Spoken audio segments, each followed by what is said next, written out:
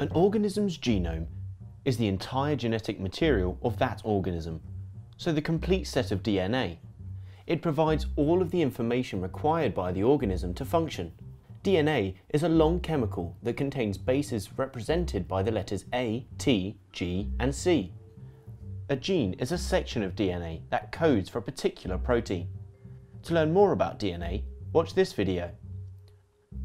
The human genome is 3 billion bases long, but only consists of about 20 to 25,000 genes.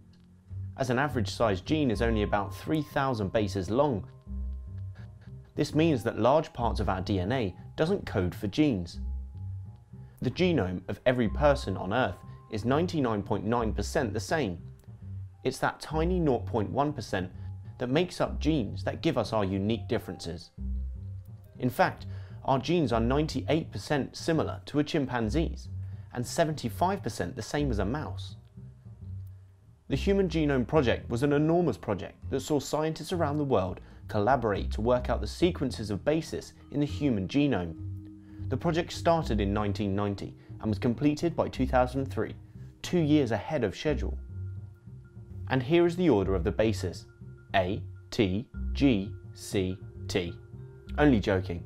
If I was to read out the bases, one at a time, for 24 hours straight, it would take a whole century, and I certainly don't have time for that.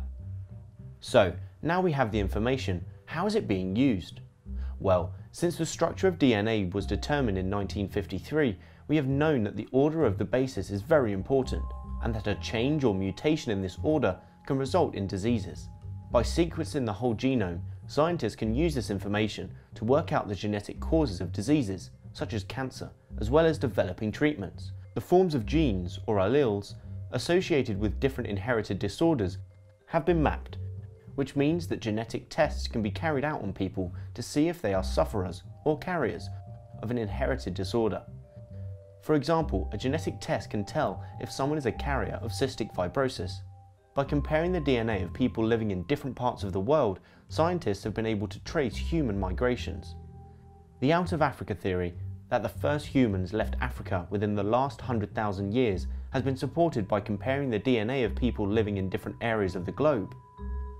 The evidence shows which people are more closely related to others.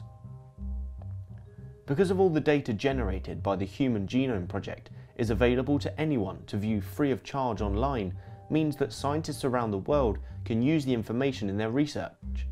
This helps to increase the number of uses for it. There have been major advancements in DNA sequencing since the Human Genome Project ended. It took 13 years and billions of dollars to sequence a whole genome during the project, but now scientists can do it in a matter of hours, and you can even get yourself sequenced for a small fee.